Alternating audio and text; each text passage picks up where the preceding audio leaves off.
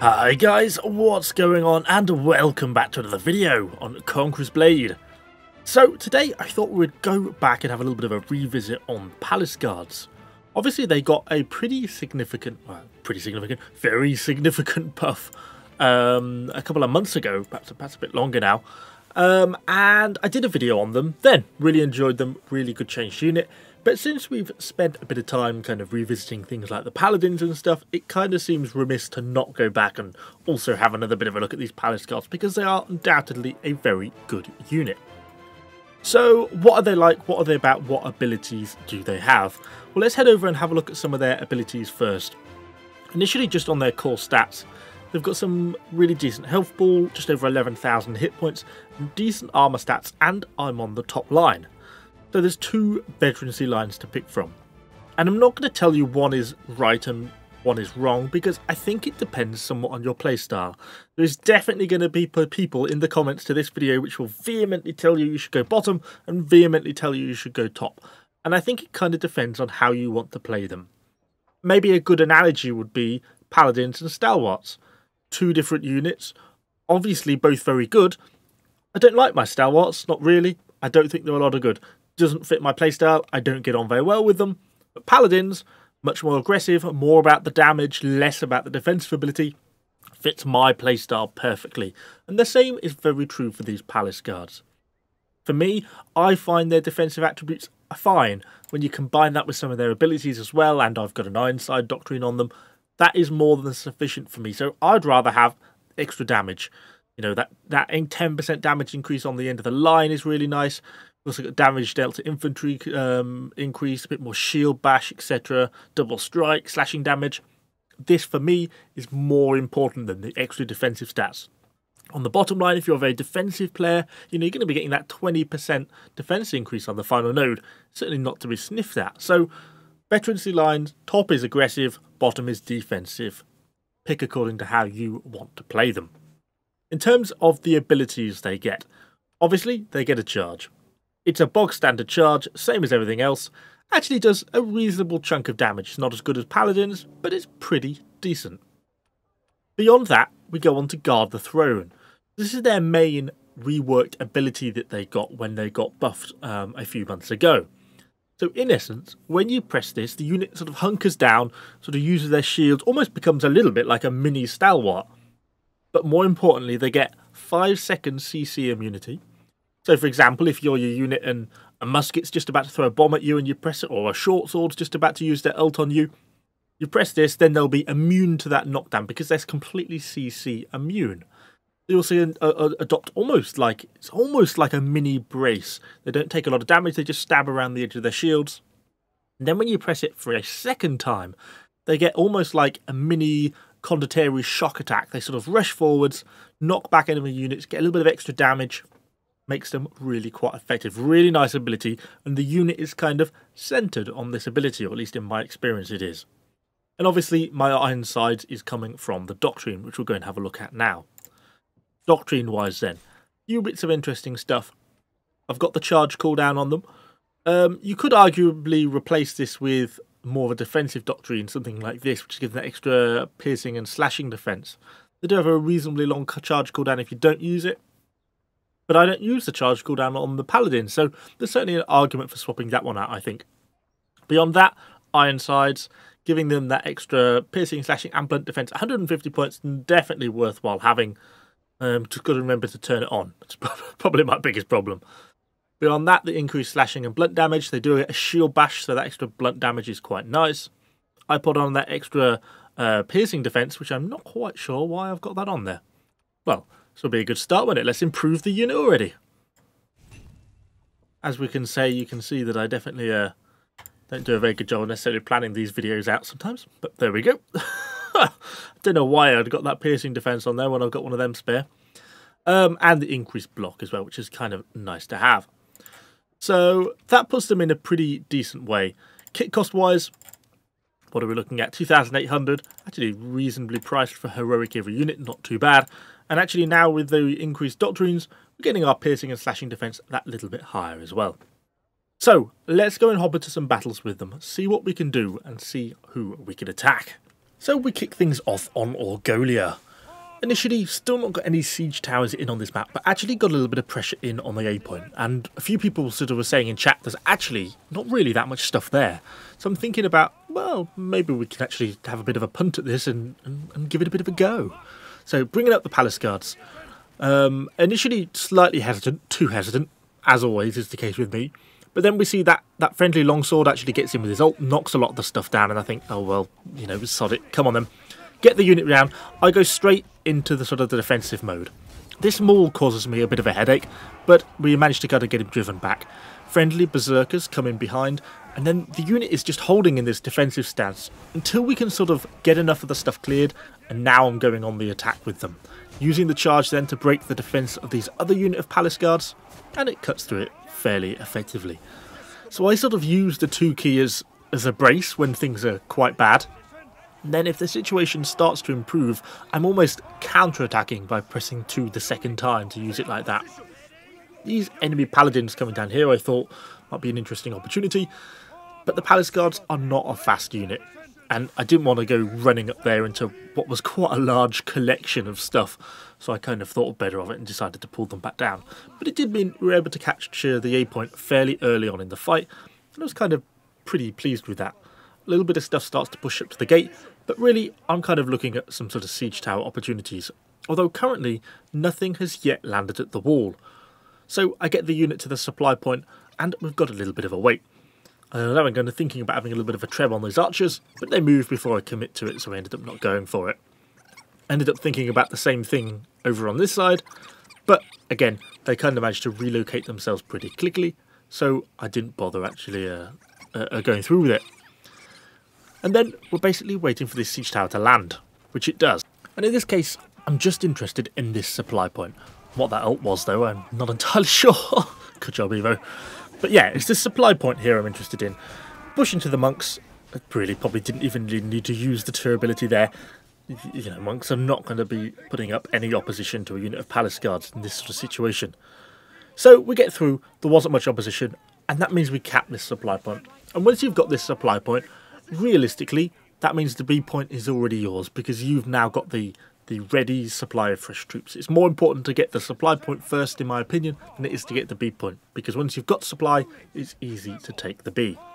So anyway, as you'd expect, we're now going to go to the B point. A little bit slow, this unit. It's kind of tempting to almost put a epic sprint doctrine on them, just to give them that little bit of a speed boost. It certainly feels like they need it at some point. I think they've got the 4 base movement speed. It does feel slow. A few little rat and marksmen having a bit of a pop through the gateway. Obviously going to be a bit of a pain, but against a fairly heavily armoured unit like these palace guards, then realistically the armour penetration value of those rat and marksmen isn't enough. It's going to be massively effective. So we come up against some imp pike. Well, that's not a problem. As we know, the 2 skill gives immediate 2-second CC immunity. I could have perhaps pushed slightly further up, but we're actually picking up kills pretty reasonably, and once we've got the advantage and the Imperial Pike Batter stopped, we just press the 2 key again, and they basically go on the aggressive attack in that sort of mini shock attack type thing, and it works just fine. But now we've got a unit of Greyhair garrisons, followed by some pikes behind, some Forte Braccios, and another unit of palace guards. I go for the charge. Our friendly team had really done a good job of softening up these grey hairs, and it meant that the charge pushed through. But as my charge ends, I press the 2 key, so that puts me into the brace. So we're punching through with the charge, and then immediately going into that defensive brace. Unfortunately, he knocked me over, but just managed to cut this short bow with the ult. So yeah, charging through, then I'm using the 2 skill to kind of go into that protective stance. And then because we'd got the upper hand, we'd done enough damage with the charge, the friendly guys with the ASAPs and the rest of the stuff were pushing through, then pressing the 2 key again to go on that counter attack, to get the unit to push forwards and start to engage the enemy. At this point, I could have pushed on, maybe to the walls of the D point. Don't think I'd be wanting to go to the way of the sea wall, particularly with a bit of stuff, this cheeky little enemy pike hero, who actually manages to get away with it. Damn him. But I decided to go back to the supply point. The unit's pretty badly damaged, and they really do need healing up. Again, this is where the slow movement speed is kind of a bit of a punishment. And because if you just saw on that tactical overview map, there was actually quite a bit of stuff from enemy heroes sitting above the wall, I decided to go back with the unit. I was a little bit uncomfortable that an enemy hero could just jump off the wall. It wouldn't be the first time I've sent a unit to a supply point, a hero has jumped off and then killed them on the way. But then I slowly make my way back, just waiting for the unit to keep with me. I'm sort of trying to keep my eye on them so they don't get ambushed or killed.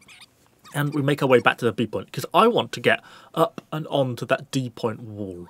That's why I'm thinking there's a lot of enemy defence at the C point, and I don't think I'm going to be getting through there. So we come up, I commit the unit to the ladders. We've got some friendly stuff up there already, and I'm feeling confident enough that I could at least get up. Well, that may have been a mistake, but let's see.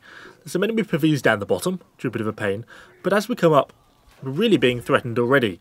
I try and get a little bit stuck in, but we've got enemy iron caps, we've also got enemy unit of paladins. It's a lot of stuff and quite a hard selection of units to deal with. I'm trying to group my unit up initially, wanted to get them all up the ladders. I then make a mistake here. As we push up, I activate my defensive ability on the hero, not the unit. And that was a mistake because the paladins didn't take the fight. And yeah, definitely regretted that. I should maybe have charged there as well. I didn't. Again, I was kind of thinking, well, we've got more stuff on the way. Maybe I'm just trying to hold this staircase because we're in a very good defensive position. But as what I should have done was push forwards and force the engagement. We had the advantage. They were already damaged, they were already injured. And in a narrow environment like that, the palace guards are going to work quite well. But anyway, I didn't. A little bit of friendly stuff turns up, but I'm really the only melee unit here. But if you've just noticed, the team is actually starting to get into position to pressure the D point from the other way on the ground. And so really, I've got a little bit of an obligation here to help. But I'm a bit nervous about the amount of stuff that's still on the supply point. A little bit of grey hairs looking to try and block off the stairs. But as our team starts to pressure the D point more, most of the stuff on the supply point kind of backs off and opens up an opportunity a little bit for me to try and take the fight to these Imperial Javelineers. We do take a volley, which was a little bit painful, but not too bad. And I thought these Javelins were going to run here, which is why I cancelled the charge. But since they didn't, we go for it. And actually, we beat these pretty easily. Get stuck in, go for the defensive, go for the iron sides, set them on the attack, and they deal with them pretty convincingly. I almost get myself killed, just managed to get out of the way in time, and go for a little bit of a heal on the corner. Yeah, the Palace Guards are always going to beat Imperial Javelineers in this sort of situation. Unfortunately, a short bow is just about to shoot me. There we go. Now things are not looking so good. The enemy have dealt with our team on D, and we've got quite a bit of stuff coming back. I'm still on cooldown for a few more seconds. I'm trying to buy a little bit of time. I try and move in to support those grey hairs, but we've got them all behind us. We get side charged by a unit of paladins, and unfortunately I get caught out of position and killed. The unit did well, but we just got too outnumbered there at the end. But still, 120 unit kills. For our second clip, we are back on, you guessed it, Orgolia. I don't know why all my Palace Guard clips seem to be from Orgolia, but there we go. This time we're defending. And the enemy were pushing from that supply point, which, you know, I said is so important to capture in that first clip, to the B point. But actually, it kind of presented a bit of an opportunity for us to kind of, like, cut through their lines. Most of the enemy troops are already pushed forwards to the B point, and that kind of enabled me to sort of cut through them. I then had a little bit of a moment of cowardice here, which seems to be so often the case in my videos. I didn't like the fact the wall wasn't down, because it meant there's basically no escape from that B point.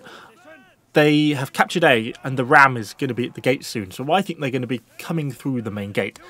And I'm not going to be able to escape because I'm going to be sandwiched behind, and there's no sort of side way to get out like you normally would. But the rest of the team is not so cowardly and actually goes for it, makes the right decision, and so I decide to follow up, which I'm glad I did. And as we come up, wait for the unit to catch up, as always. But when it finally moves its slow ass into position, we just go straight in for the charge. And this unit actually has a really decent charge. You can see how much damage we get in the charge there against ASAP, so equivalent tier units. And it punches through them quite nicely. And I just go straight into the defensive stance. And it's like bracing. It really is. And it works fine. Deals with the ASAPs just fine. We have enough team support. I don't need to follow up with the counter-attack because I don't want to be going up the siege tower. But with everything on the B point dead, kind of what I thought might happen, happens. The enemy is pushed through the main gateway. I thought about going up a ladder, but actually as some of the friendly heroes were looking at pushing back towards the gate, I'm kind of interested, I'm keen to have a go. These Imperial Pike Guard go on a bit early, don't use Imperial Pike Guard against hero. I thought the charge was going to end by the time I hit, but actually it didn't. but in reality it really didn't matter. Our charge was still enough to smash through that Imperial Pike Guard. A unit that I think has really suffered a lot in the last couple of seasons. Everything seems to counter Imperial Pike Guard now. I feel like they've really kind of come a little bit off meta, particularly now we've got Madals for anti-cavalry as well. But that's a topic for another video. We come up to the sea point, grab a very cheeky shortbow kill, and just start to deal with some of the stuff we've got here. Go through this musket. Unfortunately, don't quite manage to get him as he managed to hop off the back wall. But since we've got some condos coming over, I wanted to go and deal with them. A little bit of a crappy charge, since it just wasn't quite far enough around that corner. But we can still help push through, and we can deal with the remaining stuff fine. And, you know, in that brief period we've gained, what, 60, 70 kills? Just in those few engagements? This unit can do quite a bit of damage very quickly. And in almost all those fights, I felt like the extra damage has been the way to go. You know, we've gone on the aggressive line, not the tanky line, and we've still not lost a single model. They're all still alive. So I go and send them back to the supply point, and for some reason decide to heal right in front of this Watcher. But it's fine, the friendly stalwarts look after me. And this section of the wall finally goes down. Okay, so I think at this point, B point is starting to get into trouble. A lot of stuff going that way now. I don't think it's worth really saving. These paladins go in and try and effectively perhaps do what I did a couple of minutes ago, but the problem is it's not the same team support here. And there's a lot of stuff on B, and they're about to cap B. And once they cap B, is what they're going to do is they're going to come straight back this way into that line of paladins. I tried to help out a little bit with my hero, but I'm not prepared to sacrifice my life to try and assist there because I think it's already a lost cause. And then I come calling obviously my unit of palace guards back, which obviously takes them a while because they are slow as. Now the decision is, are they going to push me on the C point or are they going to go D? And I'm a bit too slow to react here. Initially, you know, cavalry, condos who come through the gate, few enemy heroes looking. I think it's C point they're going to be pushing. And I want them to cut the stairs and then I'm going to push in on the flank. But actually, I guess we have too much stuff here. And they start to go D. But I see on the minimap a couple of enemy stuff coming up the wall. I go and have a look, but it's actually only 2 enemy heroes. I realise that I'm making a mistake and that they're pushing D and I've taken too long at C. But realistically, I've already lost a lot of time now. And it's a slow unit. These ASAPs go in, but unfortunately they get stopped basically by a musket bomb against this other unit of palace guards. I go for a long distance charge and then start to get stuck in a little bit with my hero. Start to get a little bit of damage in, but as the unit smashes through, you know, they deal with the stragglers quite easily. Get sort of 15 kills in the charge. And I'm pushing on, I'm going for D by this point. Definitely tunnel vision Evo. The ASAPs decide that this is a fight they definitely don't want, which I can hardly blame them. And the D point's done for at this point, but I just want to attack now. Because I was kind of annoyed at myself for spending too long on C when I think I could have saved it. We get some halberdier sergeants. I should have hung back a second or two for the charge, so I could charge into them. We kind of go to town a little bit on them. We kind of get away with it, but it's this double musket combo that really does for me because they're really getting a lot of shots on me. And that's taking my health down, and I'm struggling as a hero to stay alive. I'm trying to keep myself moving as we deal with these units. Go for a charge to finish off what's left of a little bit of a halberdier sergeants. But we've got more enemy heroes, more enemy units powering in. And of course, my poor little palace guards aren't superstars, and they do eventually get flattened. But we still picked up well over 100 kills with them. And it kind of gives a little bit of a highlight of what they can do as a unit. Anyway, hopefully you've enjoyed this video. If you have, do let me know what you think in the comments down below. And of course, subscribe to the channel for a lot more Conqueror's Blade content. Thanks for watching, guys, and I shall see you all on the next one.